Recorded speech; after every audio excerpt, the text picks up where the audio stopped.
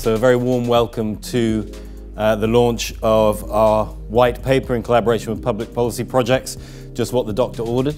IQVIA continues to be extremely committed to the UK life sciences industry. We have over 100,000 patients enrolled in clinical trials in the UK. And of course, the life sciences sector is a global industry.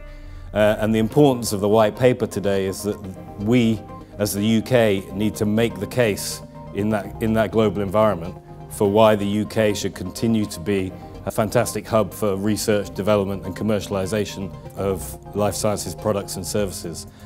This is a forum for thinking about where Britain's essential interests lie in connection with the life science sector.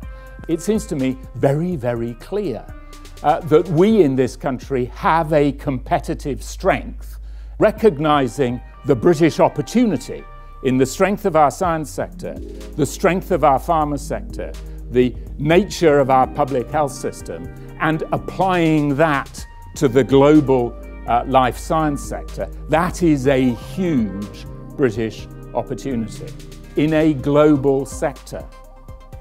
At IQVIA, we wanted to prepare some kind of evidence-based narrative about both the opportunities and the threats that Brexit poses, and support both the government, the biopharmaceutical and the pharmaceutical industry, and also our NHS clients' scenario plan for the impact on their business.